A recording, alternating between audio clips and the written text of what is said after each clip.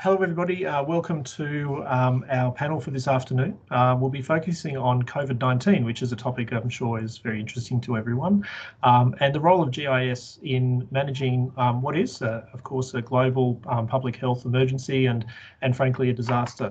So before we start and before I introduce, I'd like to show my respects and acknowledge the Bedegal people who are the traditional custodians of the land on which UNSW Kensington is, and of elders past and present on which this meeting takes place. I'd also,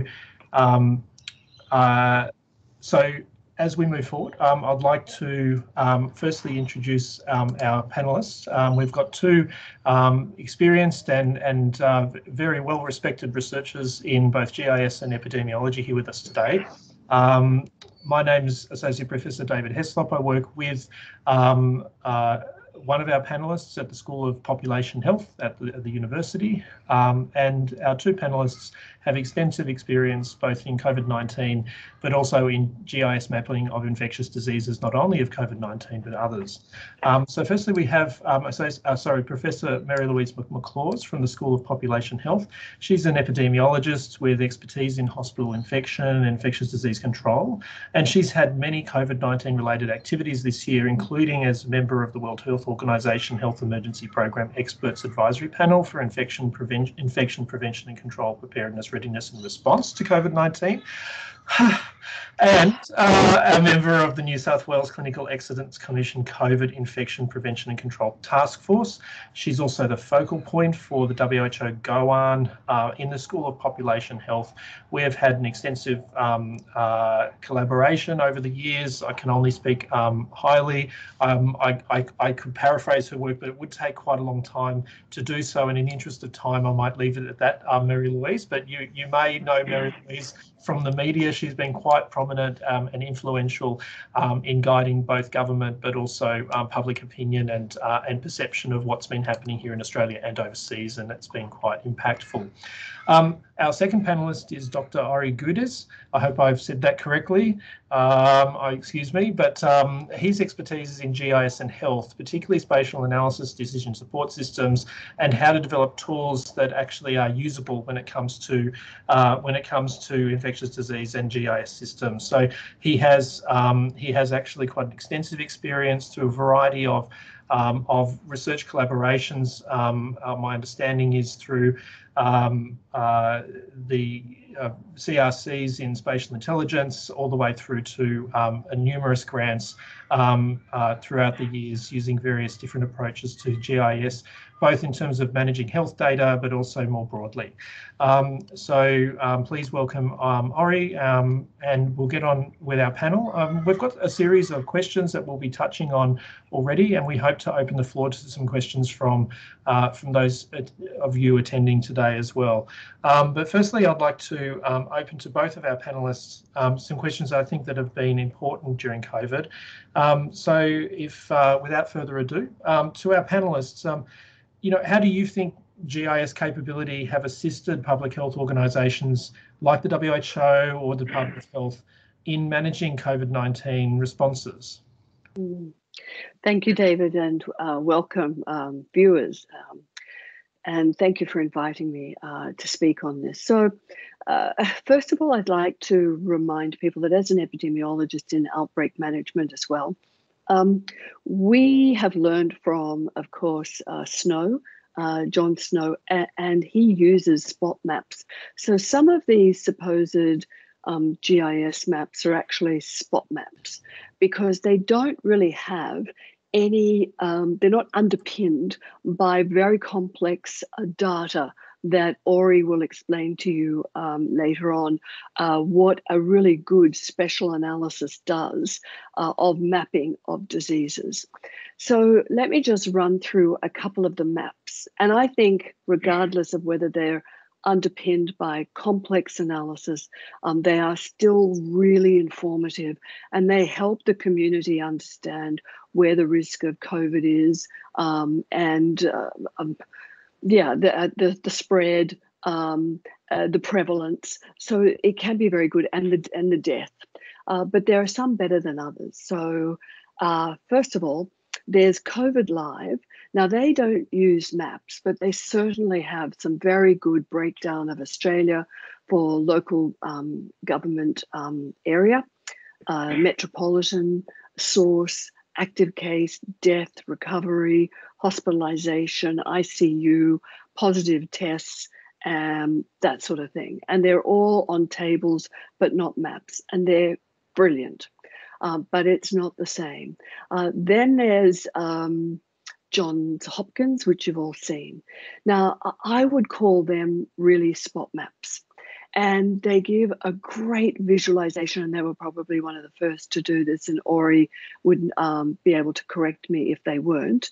But they provide an idea looking at using the bubble, or as mappers would call this, a spatial location of magnitude of cumulative incidents, active cases, incident rate, case fatality, and testing.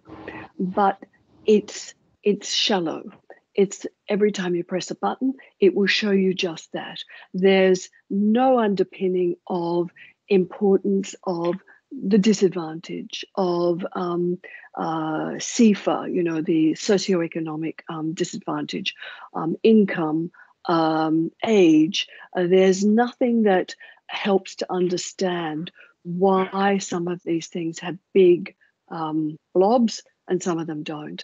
And also, there's no idea of infection by 100,000 or a million population. And then you go to the worldometer, and it does. So it doesn't give it to you in the map or even in the spot map, but my goodness, they give you great graphs, and they do give it to you by things like per million tested, per million head of population, and it's very good for a quick overview. And you can go into those graphs, have a look at, for example, England, and find out what their level is today and what it was last week, subtract the two, and you've got an enormous problem of, I think I did it, and it was about 69,000 cases. And they think that they're at a position to lift some of the restrictions. I think they're slightly disillusioned. You can find lots of things from those graphs, but it is not mapping. Then you've got the Commonwealth of Australia, and that provides you with tables but no maps, and it gives you some very accurate information on states, by state, by deaths, by hospital, by ICU, by tests, and source, but no mapping. Then, because I'm leaving the best to last, then there's WHO, and they are spot mappers.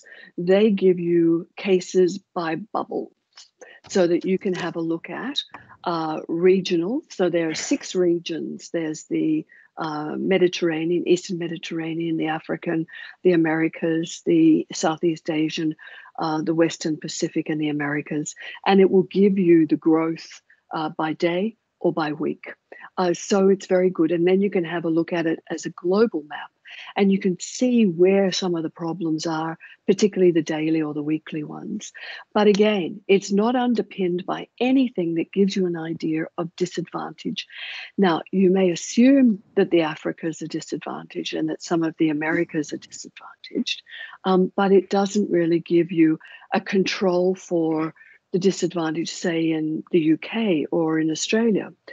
So then I come to the best one, and that is University of Sydney. So congratulations, they do a great job, because not only do they do a bit like Johns Hopkins, but they provide a relative, an index of relative disadvantage, an index of relative advantage and disadvantage, education, economic resources, and CIFA. And the proportion of people over 60 with, and so that is a really nice map, and you get a really good idea about what the magnitude is according to these important variables that are highly predictive of COVID.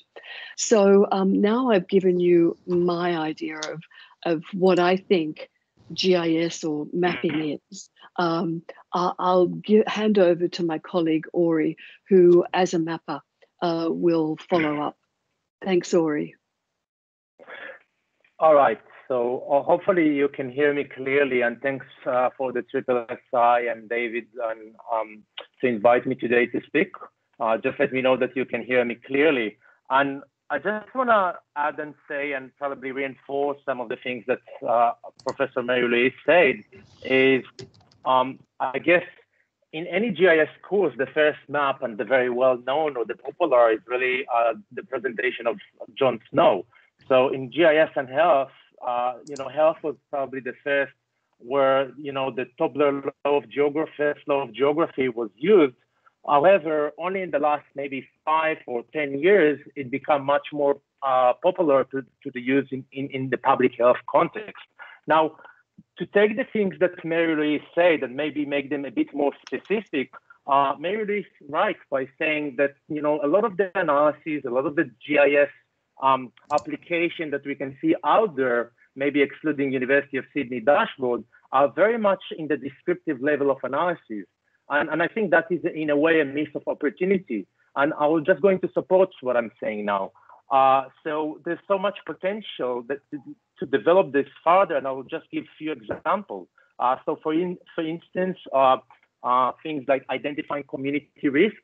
And I think in this example, University of Sydney dashboard has done good example by cross-tabulating different layer and presenting the end user where is the risk versus the rate of COVID-19 incidents. If I go to other practical examples, I would say model the spread of disease, which I haven't seen this well developed in Australia. There are a couple of good examples in the United States. Another practical example will be analyze prediction of hospital capacity. A very well-known example for that will be the CAMS model, which was originally came in Penn State in Pennsylvania. So that's a model that was focusing about when hospital will reach their capacity and how we can then allocate or reallocate the force in hospitals against the number of people hospitalized.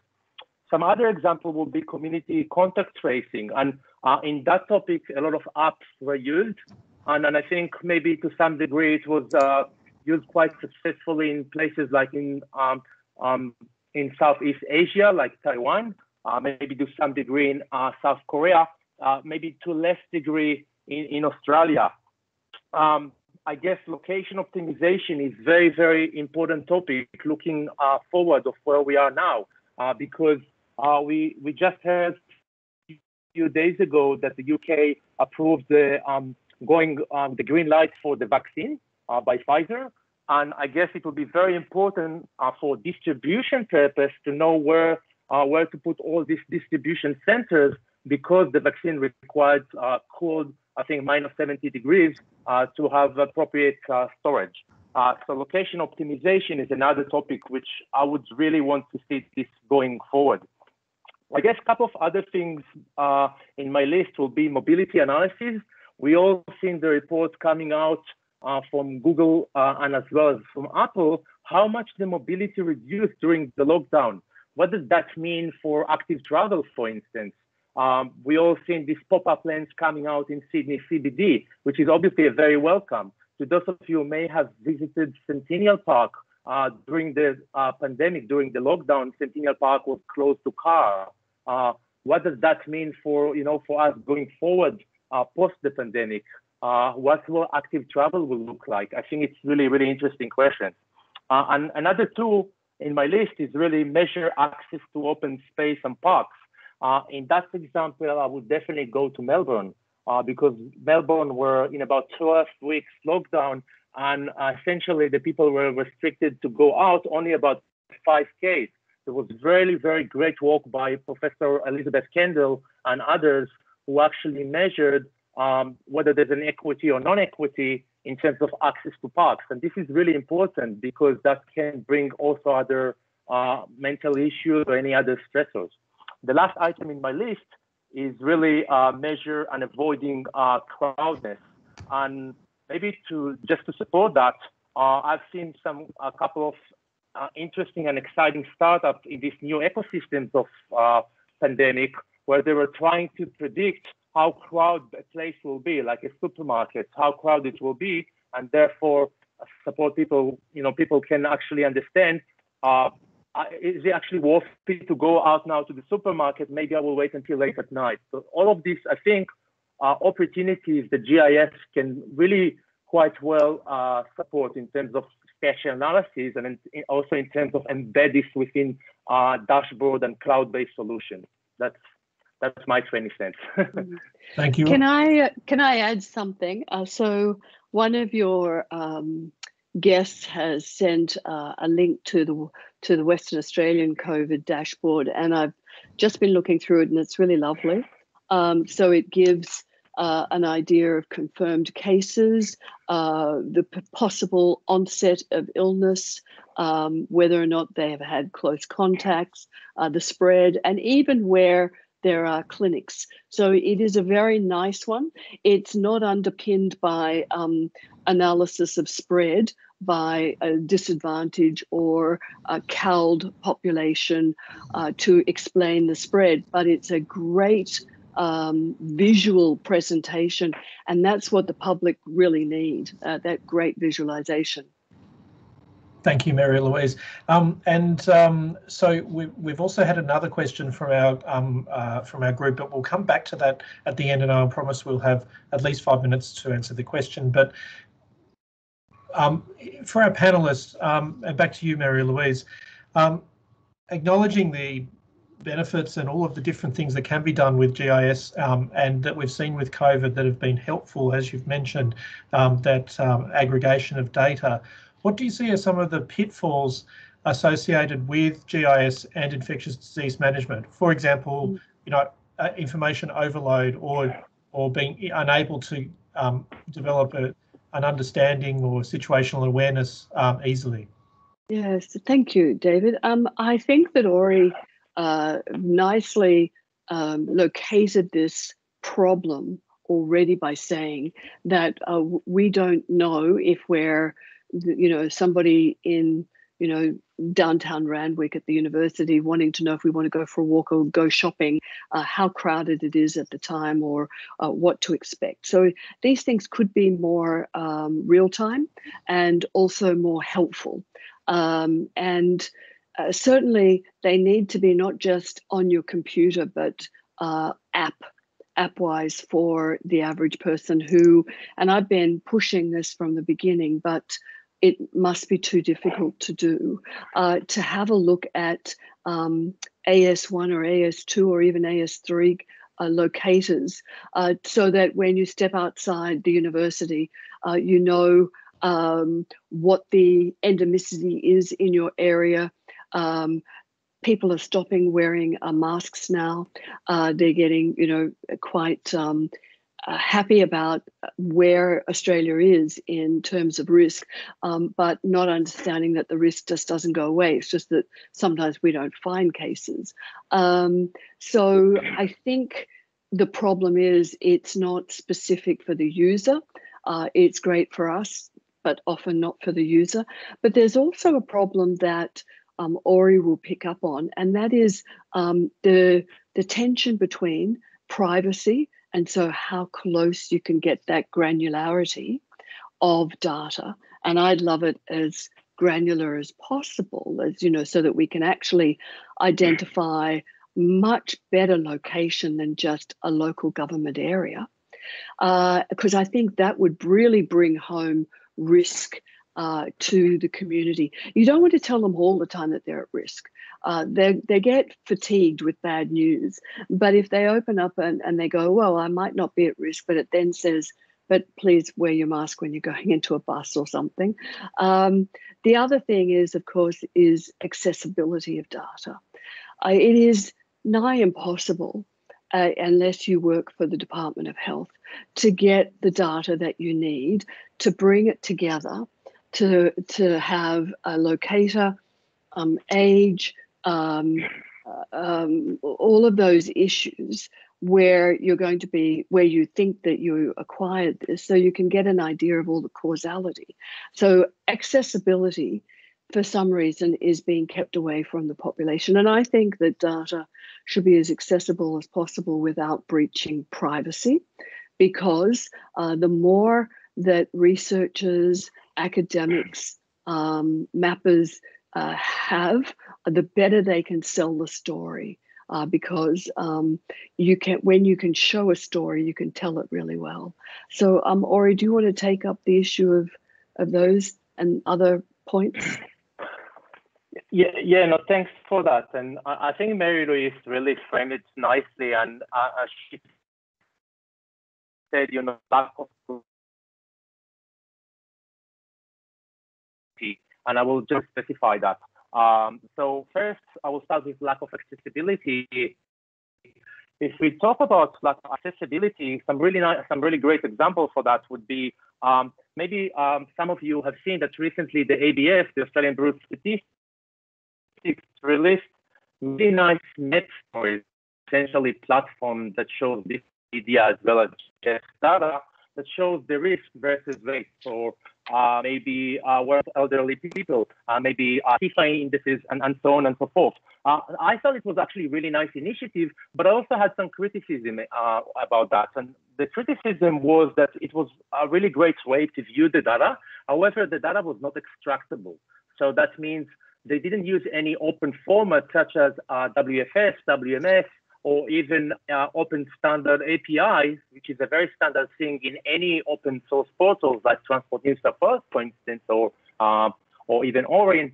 So that's for me a mix of opportunity. It's obviously great intention, but it's a mix of opportunity because what other developers, researchers, and academics could do with that is really would have taken us to the next step, if that makes sense. So that's in terms of accessibility.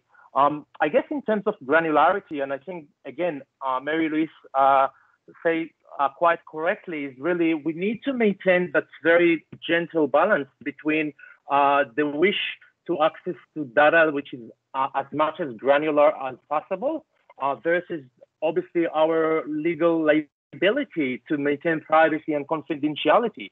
So I guess it raised really a debate, which, by the way, started many years before this pandemic. Where this line stands, or where this, and I think we are still in that debate. I guess the pandemic helped in the sense that urban planners, health planners, decision makers need really good access to data. And if you're looking at what was available, you can see that mostly it was around either postcode or local government areas. If I'm giving the example of Victoria, for instance. However, SA2 level. Why SA2 level, you ask?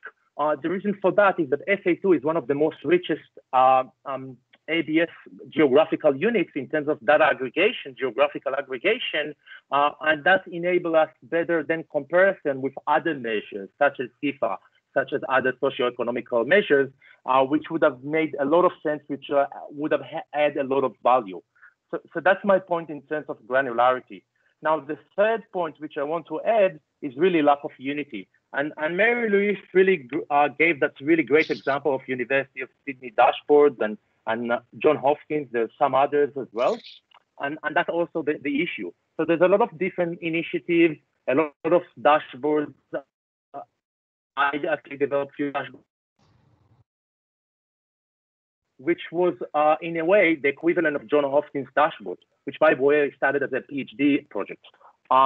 So I haven't seen any attempt to develop a dashboard that will be both useful for decision makers within, let's say, New South Wales or other health agencies, and also an attempt to make this as transparent as possible for the public.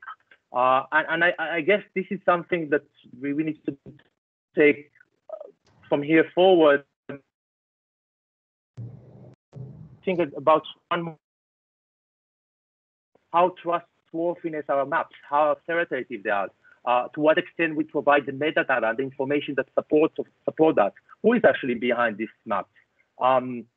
Amy Griffin provided really nice article about trustworthiness of maps. So I think all of these are really important elements that will form the, the debate as we go beyond the pandemic and into the post-pandemic phase. Thank you, Ori. And so that really leads really nicely into the question from Professor Zlatanova from the university, and it relates to the granularity of data and how potentially other questions can be answered. And she's asked, would it be useful to have a third dimension to what is often a two-dimensional representation of data? Is mapping in the vertical direction, especially in high-rise buildings, useful at that level of disaggregation? Yeah.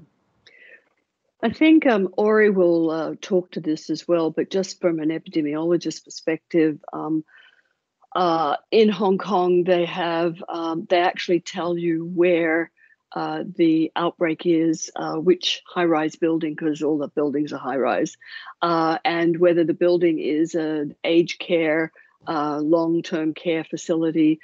So you have an idea of exactly the place on the map where these places are. So they go directly into not just AS1, but the address, the location. That's how seriously they take it. So it is difficult. You couldn't do it in residential areas because we don't want people to feel shamed that they're infected. But we all know if they're infected or at a hotel quarantine because they're staying there. But there's this fine line. But certainly, high-rise buildings have problems, and they have problems with airflow change. And it seems like often hospital engineers aren't getting on with the program and realizing that airflow change is incredibly important for reducing the spread of COVID indoors. So yeah, you could do that. I think though it would be, you couldn't be able to locate the infections, how many infections there were per high rise because of the anonymity, but we probably have to do it by, block, AS1. That's probably as far as we could go. Ori, what do you think for this particular health issue? I think it's really great point, and the example from Hong Kong is awesome because what's really was unique in Hong Kong dashboard is that the data not only was provided on a more granular level, which was the building level, but also they used 3D. I don't know if it was Cesium or some other software to really present the data in a 3D, so people could kind of fly in, fly out into areas and see this as a web scene. Get a better perspective where are the clusters.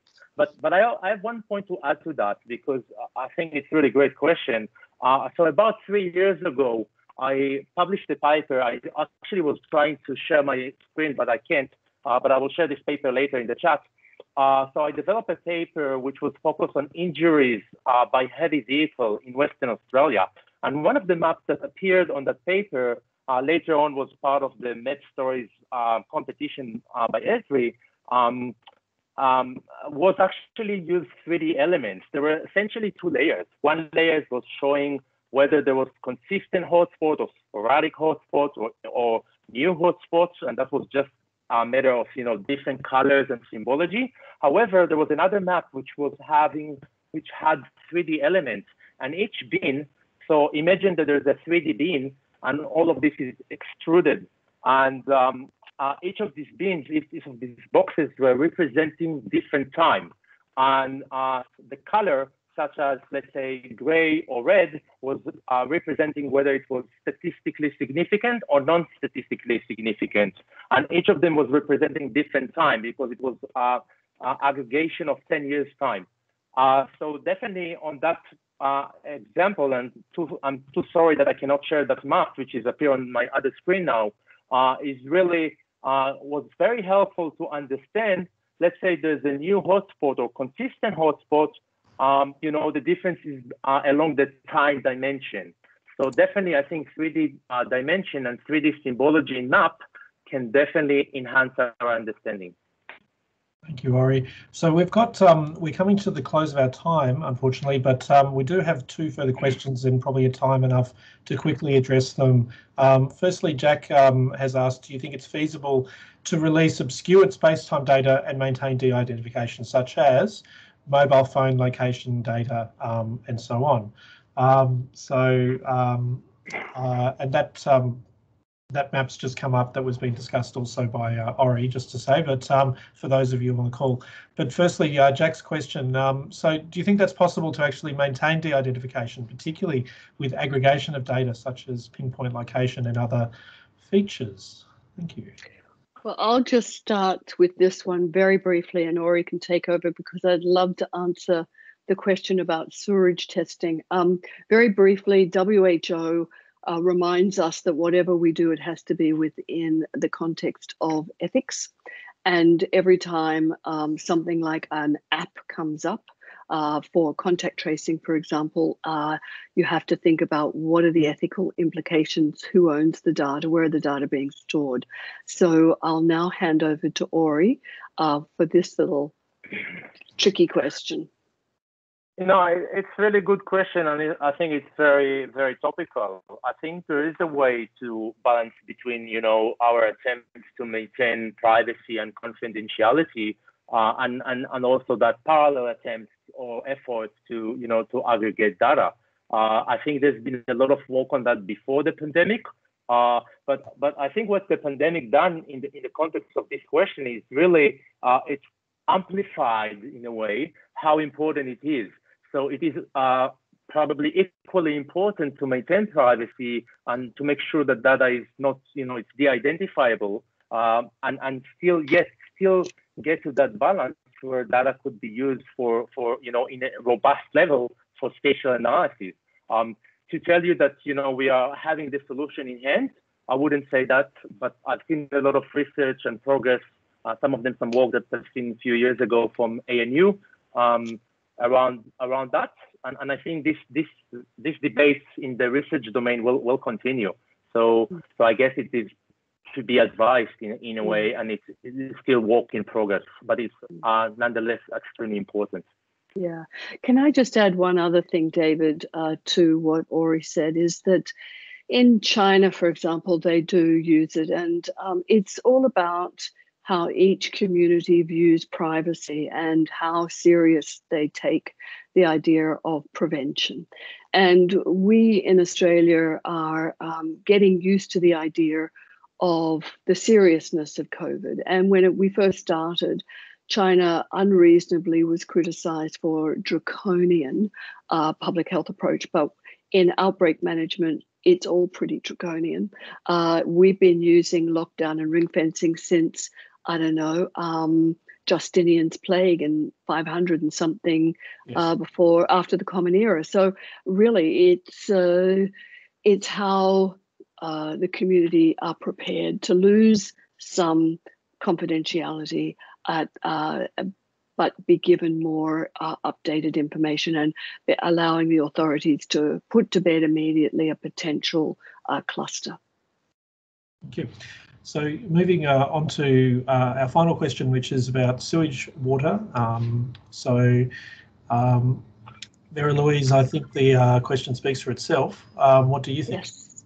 Oh, well, Ori and I have worked together since 2017, looking at sewage water, mapping around the Greater Sydney area, antibiotic resistance for 4 human pathogens, and the amount of antibiotic use in this. And it's a very, wastewater epidemiology is new for Australia, although we also work with the group from the UQ, the lovely Jake O'Brien, and he helps do some work for us, but he also works for looking at drug use and other biomarkers using wastewater.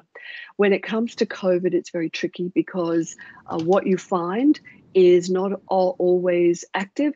You can be over the infection, but you're still excreting the virus. So wastewater is used for in its entire with every indicator that you have, and that is clinical test results, contact tracing, the epidemiology, and it helps to identify because it could be an old infection, a current infection, somebody out of hotel quarantine or quarantine station, and they are excreting a virus, but it is not infectious, and so somebody might go for a drive when we're not locked down. It could appear as if it's in a Barrel, but apparently when they found it in Barrel, which is outside of Sydney, in the country area, in the regional area, they was given an early warning for the Department of Health, which is great. So what they can do, and also visits, people visiting who are in the early phase. So, and of course, we can identify antigen from people at practically day 0, day 1, day 2, day 3, 4, 5, before symptoms arise. So it's very sensitive, but it can give a good idea for the Department of Health about where to rush to do testing. Yeah. So that's what it's mostly good for. And the other good thing is when it's not there and all of a sudden it's there. Thank you. That's excellent. So unfortunately, that concludes our allocated time for this session. It sounds like we've got a lot of people who are interested on the call. We do have to bring this to a close. I'd like to thank our panelists, Marylouise and McLaws from the School of Population Health, and Ori from the Faculty from Built Environment and the School of Population Health. And it's been very interesting. I wish we had more time because I think we could go on for hours on this particular topic. And I thank everyone for joining the session. The picture of that particular diagram that Ori was mentioning has been posted to the chat, and I'm sure we can distribute the link to that particular article through the organisers of the conference in due course. Thanks, Ori, for that. Thank you. I will do it, yeah. Thanks so much. Okay, thanks everyone for your attention. It's a pleasure to have you all. Have a wonderful evening. Okay. Bye. Thank you. Thank you.